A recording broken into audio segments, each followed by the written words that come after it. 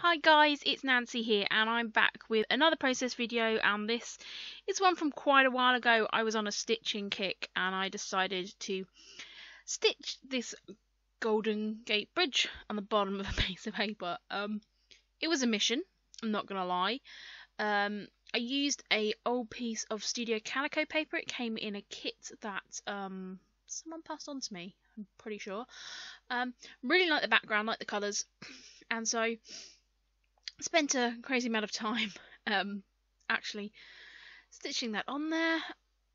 And it was really odd because I couldn't get it in the right kind of position. In the end, I decided to just kind of go with it. I'm using an older piece of crepe paper as the background, and then I'm going to use the big boxes of die cuts that I brought back from the caravan. These are where I used to keep all my die cuts about a year and well, probably about 2 years ago. So there's a real mixed bag of stuff there. So I'm just going to challenge myself really to use the bits and pieces out there for my die cuts. I'm going to be scrapping one picture. I cut it down slightly from a 4x6, but it is of course a picture of the Golden Gate Bridge, with the like kind of looking up into like the mist. And placement was a little bit tricky on here, of course, because of where I put that stitching, but I kind of wanted the stitching to be the main feature, so I'm not really that bothered. Not gonna lie, not my favourite layout I have ever made, but I really, really love it, if that makes sense. So yeah, got to work around that kind of weird placement, but I don't know, I really like it. I'm happy with it, which I suppose I sound like I'm arguing with myself here, people. I apologise, but no, I do like it. I've decided I like it. Everyone calm down. So I'm just doing some quite tight layers around the photo, because I can't be spreading out too much, because of course it's going to distract away, and I still want that sort of paper to show. So here I am going through my bags of random bits. I found this felt doily.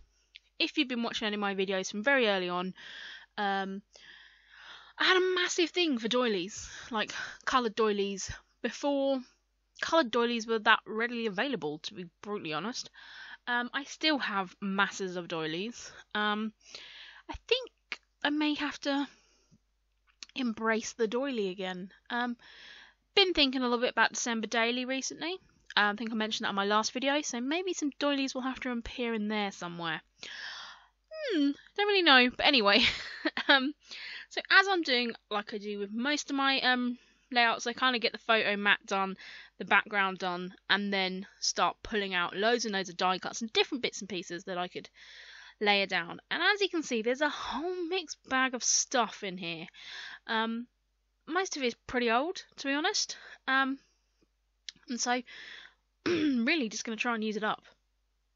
So I'm using some branding strip pieces, I'm using some 6x6 paper pads to mount those photos in. Yeah, really just trying to make the most of what I've got here. I put out that Polaroid frame, which I think came from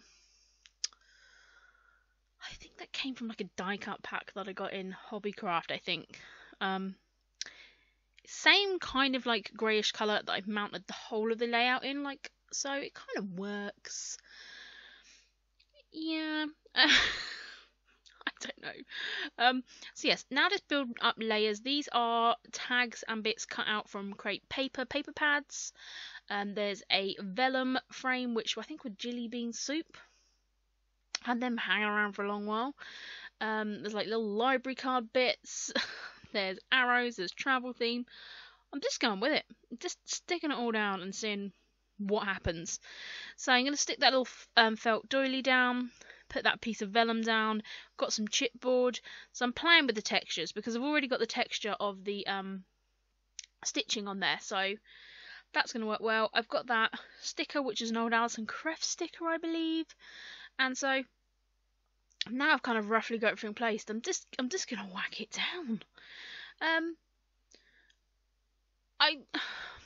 It's just a weird layout, but I like it. I said it's not my norm.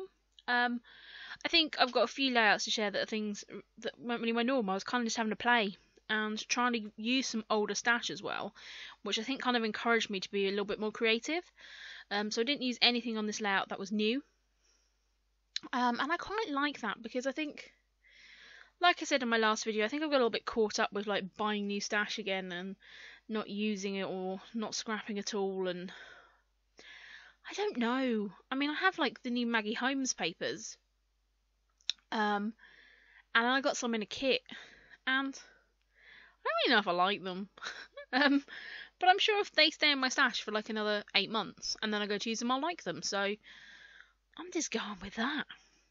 So as you can see, a lot of those bits and pieces have kind of quite a distressed kind of effect to them. So that kind of works. Just, you know, adding everything up. I've got another whole bunch of stuff in here.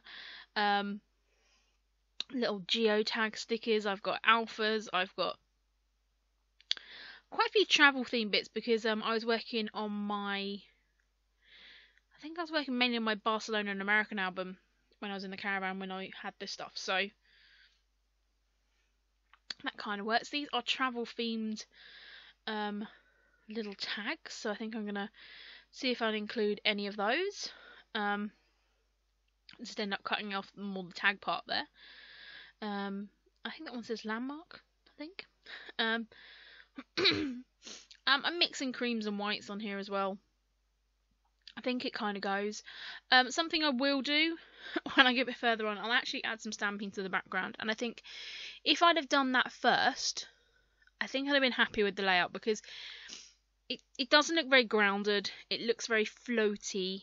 But when I add that stamping in, it helps. So I'm going to use this older alpha. This is a basic grey alpha. I believe this came in an old Studio Calico kit. Can't think where else it would have come from. Was trying to use the words to get golden and bridge, but couldn't, so I ended up doing golden and then Gatebridge in another font, which again has been sticking around for a while. It's this Sticky Keys, which is an October Afternoon one. Don't love that font, brutally honest, don't love it. But it was grey, and it was cream, and it kind of went. Something you will not see me do that much, I got a ruler out to do this layout. Because of the angle of the stitching, I was finding it really hard to place the alpha down so it looked straight. So I did actually pull out a ruler. So that's not something you'll see me do that much. But I did do it for this layout. So just going to be, say, popping down these little alphas to spell out gate and bridge. And yeah, I like it.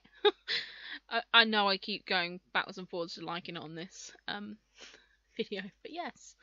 So I've just stuck that down. I'm also then just going to put SFO up there. As you know, for my American album, I'm making sure I put the initials of the city on there somewhere. So this is where I'm going to go and do some stamping. I do end up then using a bit of scrap paper so I can stamp around and not get it on the photo and the other layers as well. And that makes me much happier with it. So yeah, I really enjoyed this. This is a bit of an odd layout for me, so let me know what you think. Be kind, please.